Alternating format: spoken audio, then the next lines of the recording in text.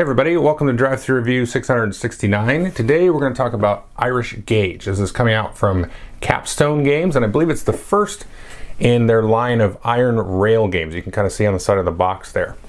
And I believe this series is going to sort of like reprint and kind of re-gussy up old Winsome games that have come out over the past several years.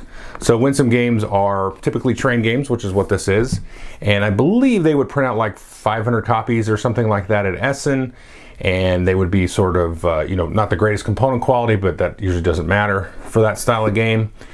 So they've kind of taken and sort of made pretty and sort of selected and curated a selection of those older train games, and they're going to start bringing them back. So if you're familiar with like Chicago Express and German Railways, there's a couple of games of similar in this ballpark that I've reviewed over the last several years. And so it's right in that ballpark. It plays 3 to 5 players. It's got auctions, it's got network building and things like that. So let's jump into and take a look at the mechanics, a little bit how they work, and then I'll come back and tell you what I think. Okay, so I've got the board and everything set up here. A couple things to note. You can see obviously you've got a map here with some hexes. We've got some cubes that have been randomly seeded out onto these various city locations. There'll be a bag of these cubes. You do some kind of preparation of this bag. A certain number of these cubes come out and you seed the board with them, and then you'll have a whole mess of them, which you can't see, in here of these 3 colors, black, white, and pink. If you look closely on the board, you'll see little icons here that represent various different train lines of different colors, and these represent various different companies. So here's where the purple will start, and up here you'll see the red and the blue both start in Dublin. Now to start the game, everybody's going to get $20, and again this is a 3 to 5 player game. So here's the money, which is these nice cards. And then you will randomly decide a start player, and then you'll have a round of auctions, and then you'll get into the beginning of the game. Now whoever was determined to be the start player is going to put the first yellow stock up for option. And this you can see the number of shares. So there's 3 shares, 7, 12, and 17. And this is the initial offering value of the first share. If we look at the following share, once we get later in the game, we start auctioning more shares. That one's going to start at 12, and the third one's going to start at 17. And each of these is represented nicely like that.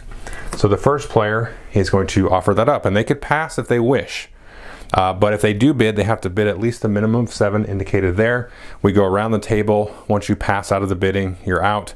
Whoever wins pays their money to the bank, and then you get that share of stock. And the winner of that auction will then immediately auction off the purple one. And the same thing goes, and then we keep going down. The winner of the preceding auction will offer up the next one. Now, if everybody decides to pass on a share, let's say we get down the road here, this will typically happen in a game with less players. Maybe, it's my turn, I don't really want to spend any money on this, everybody passes, then I will actually get this for free. That's the only time that will actually happen in the game. So it's possible to get a stock for free, which is hopefully a deterrent from people spending too much money early in the bidding round. So once you've gone and bid 1 share of each of these stocks in this order here, left to right, whoever has the share of yellow will be the start player. And when you play the game, you do 1 of 4 actions on your turn. The one thing that you could do, again, is offer up a share for bid. And in this case, you can't offer up a share and then just pass. You offer it up, and let's say we were wanting to offer up maybe the second purple one, and I would say, okay, we're going to offer that up, and I have to bid at least $10, whoops, as indicated there, and then we go round and around. Whoever gets it keeps the share. The other thing that you can do is actually build rails, and you have to have at least 1 share in the company to build rails. It doesn't matter, you just need at least 1. So let's say on a previous turn or the opening bidding, I had a share of purple, and in that case I will get 3 build points to build purple if I want to do a build as my action. Now there's a handy chart at the top of the board, and this shows you how much build points each of these hexes cost to build. So let's look at some examples here. So if I had 3 build points, I could, if I wanted, start to make my way over here to Kilkenny, because each of these empty hexes costs 1 build point to enter. Now, if I wanted to build in one of these difficult hexes here, indicated with this sort of shadow, that actually cost me 2 build points. So I couldn't get quite as far if I went up this way. That would cost 2 plus 1, and that equals 3, my total build points, and I would be done. Now let's say for fun here, purple wanted to come down here to where yellow was. So on their turn they built 3 down there.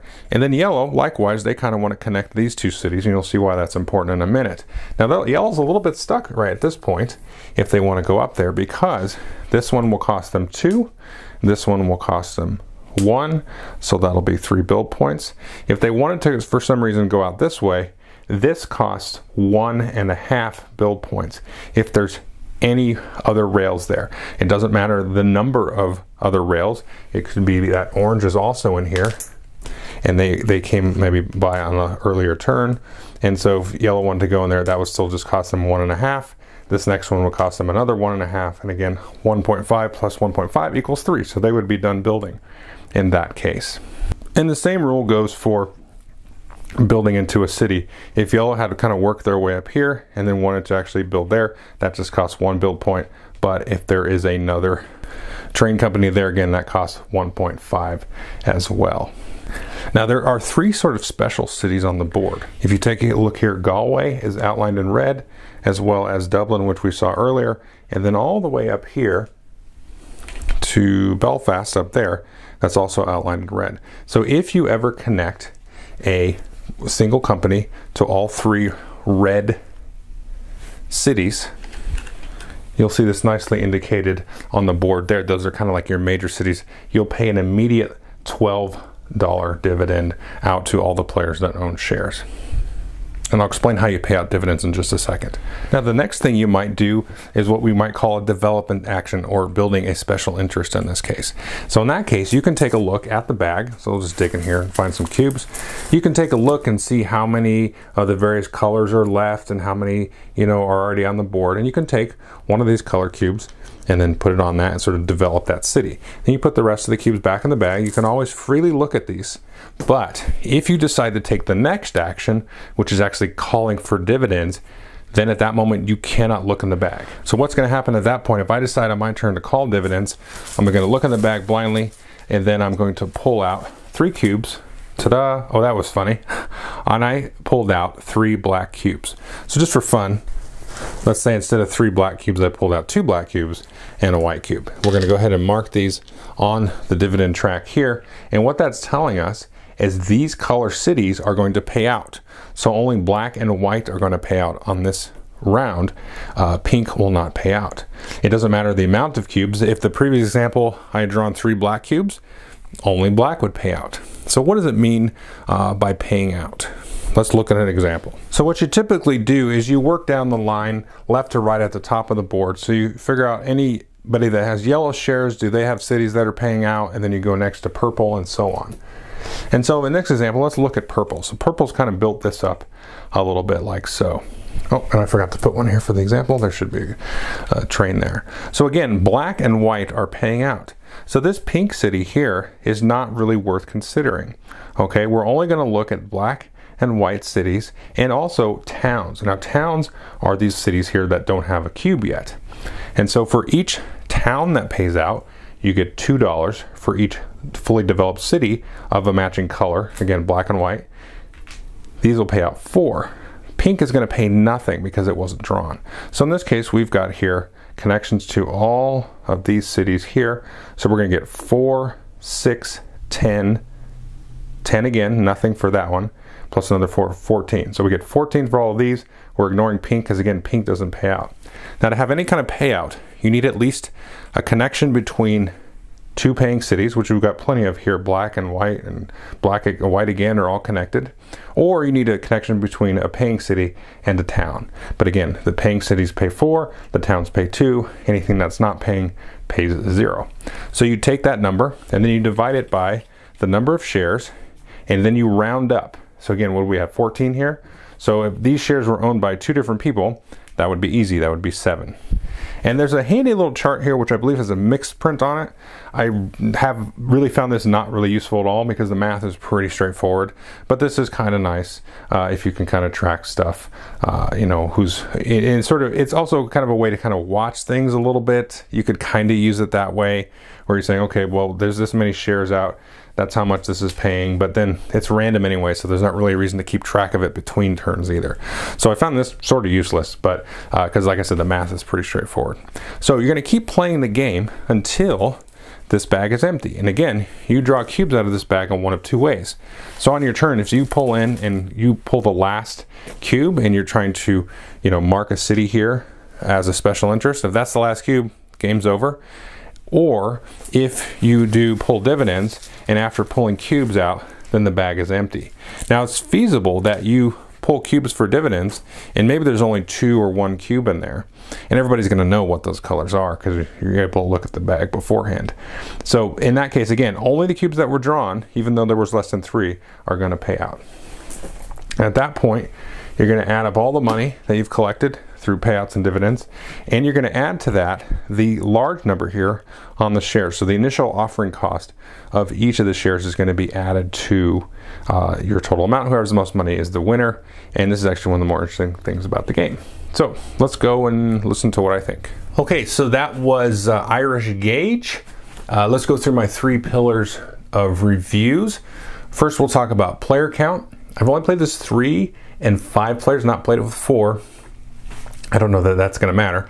I don't think player count actually, well, it matters to the game, but in terms of like which player count do I like more, doesn't matter to me. I would say this is fine, 3, 4, 5. The game's going to be a little bit different just because like the distribution of shares, this is like typical of any train game. The distribution of shares is going to be a little bit different. So you're sort of like, you know, in a sort of a semi-temporary partnership with other players that you might share stock in, but then you're like, you don't want them to buy shares in your stock because you want to get all the dividends and that kind of stuff. Probably 3 players is a little bit more interesting, I think. I don't know. I can talk for. I'm not smart enough to figure out. let's just cut right to the chase. I'm not smart enough to figure out which one I like more.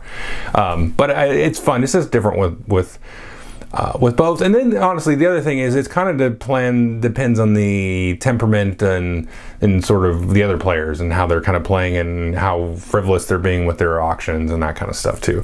So that's actually probably more important than the actual count of players. The game is going to come in like right at an hour. Probably 3 players, you could probably get it 45 minutes. Mine took an hour. Maybe slightly over an hour, 20 minutes or something with more. I don't know. I don't see it really happening though. Once everybody's play it once and kind of, you know, figured out the game a little bit, you're going to be right solid 45 minutes to an hour.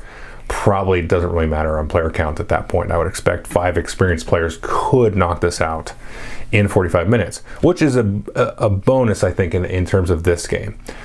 So a couple things I want to sort of talk about. Obviously, I kind of mentioned at the beginning, what games is this like? It's like Chicago Express. It's like German Railways. I've reviewed those games in the past. There's probably a couple other of these sort of winsome-y, you know, sort of simple train games that have like a good amount of strategy and stuff like that to them. So if you're familiar with those games, or you're not, I definitely recommend at least giving like this one a try or one of those a try for sure, because it does some things that I really like that I've played in one 18xx game. I kind of understand why I didn't really like the whole stock market shenanigans in that, and why I sort of appreciate this one, this sort of style of train game a little bit more personally. A couple of things that this does really well that's really kind of different and unique. You know, a lot of these train games, it's like they take the same basic thing, buying stock, auctioning them, building routes, and they throw in like the weird little mechanical spicy twist in it. And this one is 2 things. One is the auction shares. So I mentioned that there. You see how there's a big number, and I talk about how you score that points at the end of the game, in addition to your money. So a lot of times we will score just your money, or you'll score your money plus whatever the stock's actually worth at the end of the game, which makes probably a little more sense. But I like what this does, because you're like, okay, this is a $7 share. If I pay $7 for it, I'm not really losing any points, right? Because I'm going to add that 7, and that's going to allow me to make more money. with, you know, getting dividends. So it's a net gain for me. What if I paid $8 for that share? I'm shedding a point, and then I'm going to hopefully using that to, you know, milk more points out of the game. And then so that sort of constraint that sort of just lays across the board is very interesting, because you're like, okay, well, at the end of the game, this share's, you know, the base cost is $18, but it's like, well, whatever. If I pay $18 for it, then I've still got the $18 because I still get the points at the end of the game. So that's a very curious and interesting sort of approach to the game and how that kind of works. And it's just a really, maybe I could see some people arguing maybe over streamlined sort of stock market. It's like baked right into the share, and the progression is just fixed progression to a degree. But I find that really kind of interesting and different. And it's also very easy to teach and get people to kind of understand that concept. Like, oh, if I pay this, so I can pay, you know, a couple bucks over, but I don't want to go too high because then I'm kind of, you know, wasting that extra money there. So the second part of it that's interesting, obviously, is the pulling the cubes out of the bag. And there's really a lot to kind of going on with that, because of course you can just pull a cube and put it out. And you want, if let's say your main interest is purple, you want it to kind of connect to every color, because then it's got a shot, you know, give or take, of, you know, every time a pull happens, you're going to get dividends out of that. But there's also ways to sort of concentrate certain colors, and, you know, take a look at the probability of colors coming out, because you can always kind of look in the bag in between turns and be like, there's a bunch of black cubes in here, so, you know, chances are we're going to, you know, connect to black. And so the way that works, and the way that sort of like holds itself over the game from probably, you know, just a little bit after the beginning of the game through, you know, 2/3 or 4/5 of the way or something like that towards the end of the game, and sort of, you know, makes the game really interesting. Now, the sort of, not necessarily the problem, because the game's quick, so this next thing doesn't really matter. But you can kind of tell, like, once you get to the game, you're like, well, they're winning. Because, you know, you can look in the bag and be like, well, if these pay out, I'm getting that much, they're getting that much. Okay, so what's the big deal? Like, I've got to, how many times around the table am I going to get a chance to lay track? And they're going to know that too, and be like, well, I don't want them laying any more track. So they just go like, okay, pull. And then at that point, you're like, well, why do I even bother playing this turn to lay track? To get $2 extra, that's not enough, because I know when they pull, they're going to get this much. So the end is like a slight, like, you know, little, just a tiny bit anticlimactic. But it's okay, because it's like, it's a couple of minutes at the end of the game, and you just kind of know, well, you can immediately look back, you know, 15 minutes ago and be like, well, I should have did this or that, and, you know, or maybe if Billy hadn't done that, then, you know, that would have screwed everything up. So it's just a slight sort of easing off the edge. But the rest of the game, that whole, you know, if the game is 50 minutes long, 45 minutes of it is interesting. So if you reset the game and play it again, it's quick. You can just be like, well, we got a clean slate here, and now the game's super interesting again. So you kind of just immediately forget the next time you play the game about that last 5 minutes of, hold on, let me do some quick math. Okay, congratulations, you won, Billy. Because there's nothing you can do about it. So you have just a little bit of that, but that's not like rare thing in these kind of train games and stuff like that. It's just kind of part for the course. So other than that, I don't think that part should bother you, but if it does, then you know what it is. But this is a nice, interesting, you know, easy to get into, quick to play, easy to teach, nice components. These little trains are small, but they kind of have to be. I didn't find them too fiddly or anything like that. Good quality art and components, everything, so that will make it a little bit more attractive to play. And I think there is some replay value here. You could probably get at least a good dozen plays out of this, and then maybe shelve it for a year and pull it out again. So it's just kind of one of those nice, easy-going train games that's, you know, still got some good crunchy stuff happening, some nice chants and things to kind of mix things up in terms of pulling the cubes. You can get some of those dramatic moments where you pull all black cubes like I did in the walkthrough, and that'll kind of mix the game up a little bit. So because you've got that opportunity for that, it's not going to like really bust the game open. You know, somebody might like be able to, that's kind of been neglected by the cubes. Maybe that'll favor them, you know, but once those 3 black cubes are out of the game, well, then the chances of black being pulled probably just went way down, give or take. So I definitely recommend folks look at this. Definitely it's a dry game, it's a train game, but I do enjoy this style of like economic style game from time to time. And this is one of the ones that I've really enjoyed. I would put it up there with personally, like I like the best one that I've played personally is German Railways. And I'd put this right up there with it. German Railways is like insanely random, but I really like that. Like it's almost like the randomness is on the other side of it with that game, and that's it. I don't want to explain it, but it's on the back end or the front. No, German Railways is on whatever. It's on the front end. This one's kind of a little bit on the back end. So I like the contrast of that, comparing to that. So if you played German Railways and didn't like it, I would try this, because I played German Railways a couple times in my group and my family, and I was like, I think I'm the only one that likes this game. But this one it seemed to go over a little bit better with folks. So it's a little bit easier to sort of digest, I think, as well. So definitely take a look at Irish Gauge. Thanks.